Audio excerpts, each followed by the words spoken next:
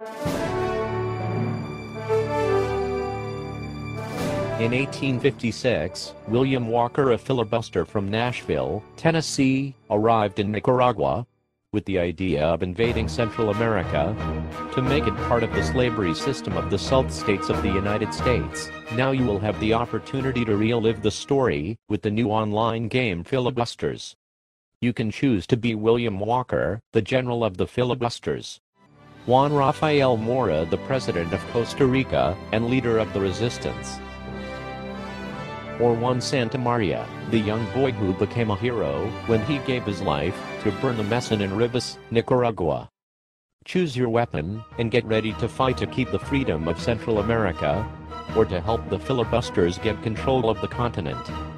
Choose your battlefield, Granada, Rivas, or Santa Rosa. Be a part of the action and learn history as you never had before. Filibusters, the game where history comes alive.